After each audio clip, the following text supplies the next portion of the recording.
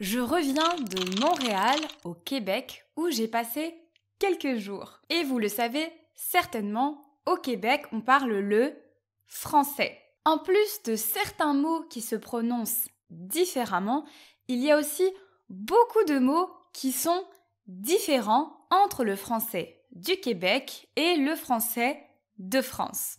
Pendant mon voyage, j'ai noté tous les mots que j'entendais qui étaient différents et c'est ce que nous allons voir ensemble aujourd'hui. Bien sûr, je ne suis pas une spécialiste du français du Québec. Tous les mots que nous allons voir, ce sont des mots que j'ai entendus pendant mon voyage. Aussi, je tiens à le préciser, il n'y a pas de meilleur français qu'un autre. Ce sont juste des différences en fonction de région ou de culture. Même en France, il y a des mots qui varient en fonction du nord et du sud, par exemple. Commençons avec la première différence. La salle de bain et les toilettes. Dans un restaurant au Québec, vous pouvez demander où est la salle de bain. En France, on dira toujours les toilettes. Si vous parlez de salle de bain à un Français, pour lui, ce sera la pièce de la maison où il y a un bain, une douche, un lavabo. Ce sera l'endroit où on se lave, où on se prépare. Au Québec, vous pouvez utiliser la salle de bain pour parler des toilettes, la facture et l'addition. En France, quand vous êtes au restaurant, vous demandez l'addition. Au Québec, le serveur peut vous dire « Est-ce que vous voulez la facture ?» Le mot facture est également utilisé dans le français de France, mais il ne désigne pas la même chose. Il se peut au restaurant que le serveur vous demande également au moment de payer l'addition si vous voulez une facture. Mais en France, la facture est assimilée à un document comptable. Donc c'est quelque chose pour la comptabilité.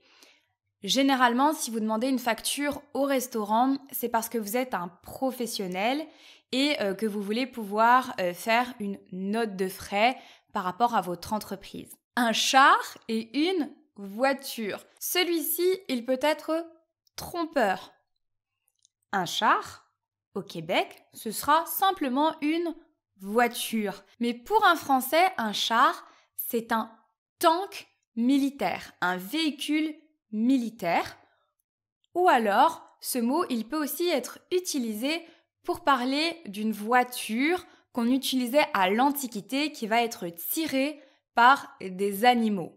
Un Québécois peut dire « Je pars en vacances avec mon char ». Un Français ne dira jamais ça. Avant de passer au mot suivant, je voudrais savoir si vous êtes comme moi quand vous voyagez. Généralement, après avoir marché toute la journée pour visiter plein de choses, à 21h30, je suis claquée, ça signifie épuisée, en français familier, et je suis de retour à mon hôtel ou au Airbnb que j'ai loué. Bien sûr, il est trop tôt pour aller dormir, donc j'aime bien, comme à la maison, regarder une petite série ou une émission. Seul problème, c'est que tous les contenus que je regarde habituellement ne sont pas forcément disponibles à l'étranger. Mais heureusement, il existe un outil très pratique qui s'appelle NordVPN. Aujourd'hui, NordVPN sponsorise cette vidéo et je vais vous en dire un peu plus et surtout en quoi ça peut vous être utile pour vous qui apprenez le français. Un VPN, c'est un outil qui vous permet de changer la localisation de votre connexion Internet et donc de votre ordinateur ou de votre téléphone. Cela vous permet donc d'avoir accès à des contenus qui sont normalement indisponibles dans la zone géographique où vous vous situez. Vous l'avez compris, c'est grâce à ce VPN que j'ai pu continuer à regarder mes émissions françaises préférées depuis le Canada. Pour vous qui apprenez le français, ce système est extrêmement utile. Cela vous permet ainsi de regarder des contenus authentiques sur les sites de chaînes de télévision françaises. À Montréal, il m'est aussi arrivé d'aller travailler pour Hello French dans des cafés où je n'étais pas sûre à 100% de la sécurité du Wi-Fi. Dans ce type de situation, avoir un VPN vous permet également de sécuriser votre connexion puisqu'il va protéger vos données. Et si vous êtes comme moi et que vous travaillez un peu n'importe où, ça peut vraiment vous rassurer. NordVPN vous propose une offre spéciale de 2 ans plus 4 mois offerts si vous suivez le lien qui s'affiche à l'écran et que j'ai ajouté dans la description de ma vidéo. Vous avez 30 jours pour changer d'avis et être intégralement remboursé. Vous ne prenez pas donc grand risque à l'essayer. La blonde et la copine ou l'amoureuse. Au Québec, pour parler de son amoureuse, de sa copine, on va dire ma blonde. En France, si on dit la blonde, on parle simplement d'une fille qui a les cheveux blonds. Le chum est le copain ou l'amoureux en français de France. Mon chum, ça signifie donc mon amoureux ou mon copain. Ce mot, il n'existe pas en France. Par exemple, je peux dire « j'ai rencontré mon chum dans un bar ». Le morceau est la pièce. Si je suis dans un magasin de vêtements et que je vais pour essayer les vêtements au Québec, je vais dire « j'ai 6 morceaux à essayer ». En France, on dira toujours « j'ai 6 pièces à essayer ». En français de France, un morceau, c'est une part de quelque chose. Par exemple, je peux dire j'ai mangé un morceau de gâteau, mais on ne l'utilise jamais pour désigner un vêtement. Le pain doré et le pain perdu. Et oui, la manière de désigner des French toast varie entre la France et le Québec. Je l'ai appris dans un restaurant en regardant le menu. Quand j'ai vu pain doré, je me suis vraiment demandé ce que c'était et heureusement, il y avait des images. Bienvenue en québécois et de rien, je vous en prie, en français de France. En France, quand on utilise le mot bienvenue, c'est toujours pour accueillir quelqu'un qui vient d'arriver dans un endroit.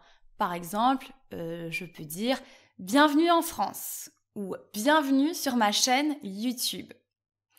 Au Québec, vous pouvez l'utiliser de cette manière, mais vous pouvez également l'utiliser à la place de rien, je vous en prie. Par exemple, j'étais au restaurant et le serveur a déposé mon plat, je lui ai dit merci et il m'a répondu bienvenue. Je pense que c'est littéralement une traduction de l'anglais you are welcome. Le dépanneur et la supérette. À Montréal, j'ai vu énormément de dépanneurs. En France, un dépanneur, c'est un garagiste. C'est la personne que vous allez appeler si vous avez un problème avec votre voiture. Par exemple, si j'ai un pneu crevé, j'appelle un dépanneur et il vient pour prendre ma voiture. À Montréal, les dépanneurs, ce sont des supérettes, des petits magasins qui sont généralement ouverts plus tard que les autres et où vous pouvez acheter des produits de première nécessité où vous avez un petit choix de produits. Ce n'est pas comme dans un grand supermarché. La job est le travail, l'emploi, le poste. J'ai entendu plusieurs personnes à Montréal utiliser cette expression « la job ». Par exemple, je commence ma job au supermarché demain. En France, on peut aussi utiliser le mot job, mais il sera masculin. Je commence mon nouveau job demain. Alors qu'au Québec, c'est un mot féminin. Mais le mot job en France reste quand même moins utilisé. Donc, je ne l'ai pas précisé, mais c'est en français plutôt familier.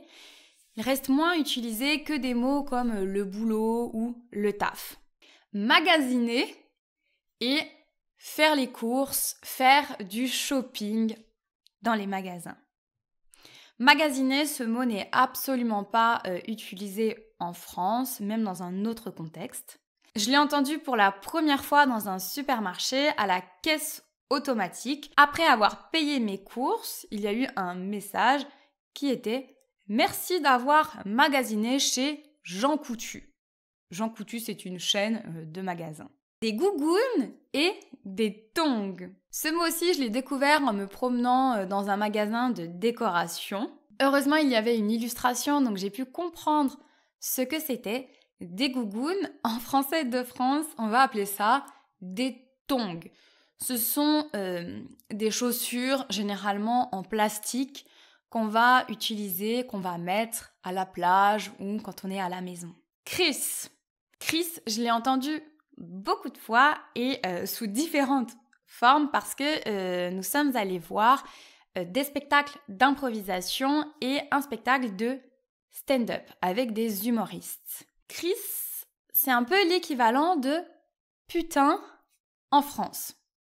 C'est un juron, on l'utilise pour ponctuer des phrases. Il peut être utilisé pour montrer sa colère, son agacement, mais aussi son étonnement. Par exemple, si j'ai un rhume, je peux dire « Chris, j'en ai marre de tousser ». Contrairement à putain en français, Chris peut également être conjugué, s'utiliser comme un verbe. Dans un spectacle d'improvisation, à un moment, quelqu'un a dit cette phrase « On s'en crisse de ton histoire ».